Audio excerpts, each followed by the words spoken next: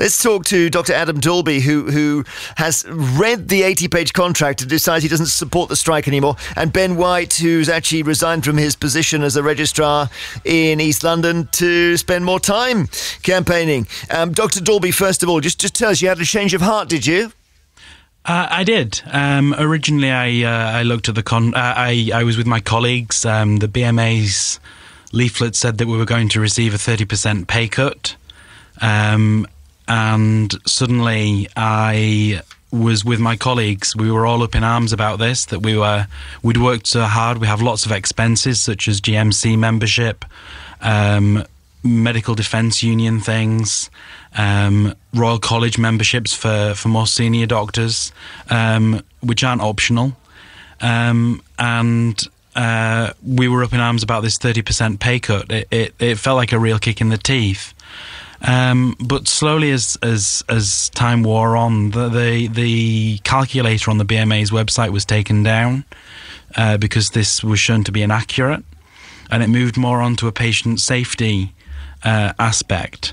And to me, it's ended up really all about Saturday pay.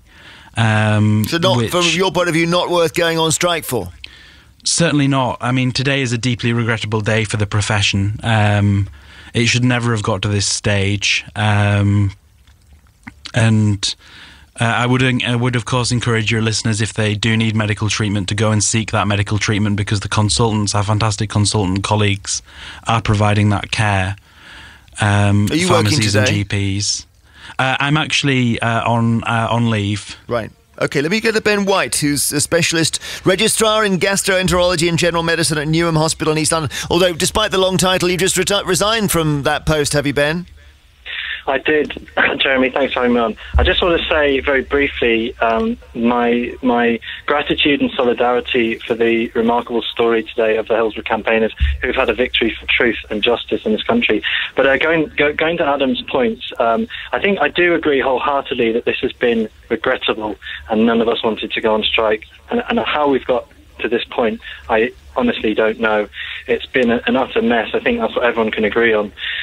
What I disagree wholeheartedly on is the issue of Saturday pay. For me, it's absolutely not about pay, and I think the majority of doctors would say that. I think if you were to instead take any money they claim they're putting into a pay rise and actually put it into extra doctors and nurses to actually staff our rotas appropriately, then I think that's something we could all get behind. If it's not about pay, it gets a bit confusing. It's about having to do too much work. Is that right?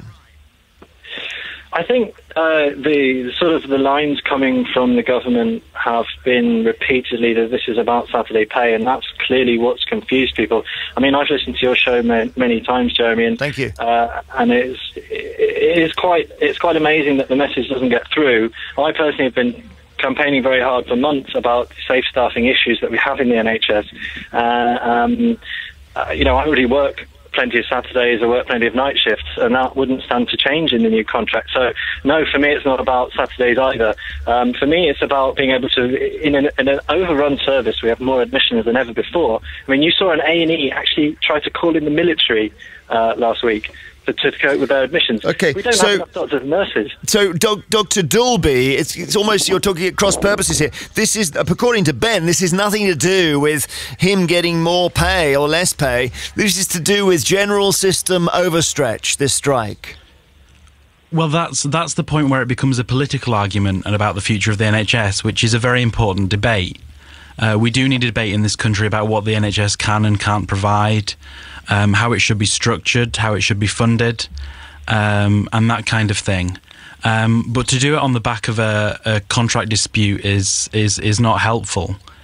And the new contract won't make any difference, really. Alone, it won't make any real difference to the shortages of staff. Ben, is it the case that you simply want more money spent on the NHS? Is that it? No, I think to dismiss this as a purely political debate is very simplistic. I see providing care for my patients as the most important thing. If your plans, which they are planning, is a sort of nebulous 7-day NHS promise, you're looking at stretching 5 days of doctors over 7 days. I mean, the consultants are already trying to implement these rotas at the moment. They're already saying they're not working, which is what we obviously feared. So if you're stretching doctors thinner, how on earth is that safe for patient care? Okay. So, Dr. Dalby, you don't think this is about safety? You think that the safety line is spin, do you? Yes. The government are investing more in our health service than ever before. There are weekends I've worked where you've been kind of on your own, which obviously is unsafe. And then during the week there have been quite a few more people around.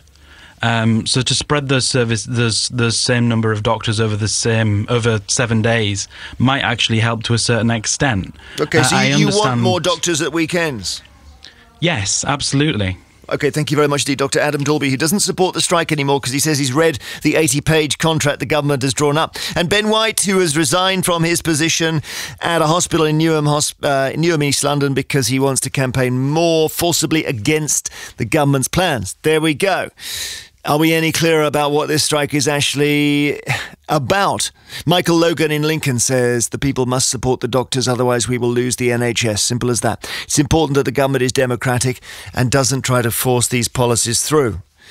Jeremy Zeed in Harrow says if one person dies as a result of this strike, I would like to see the board of the BMA indicted on corporate manslaughter. Maria Cook emails, I regularly attend hospital for ongoing illnesses. I've had an appointment cancelled.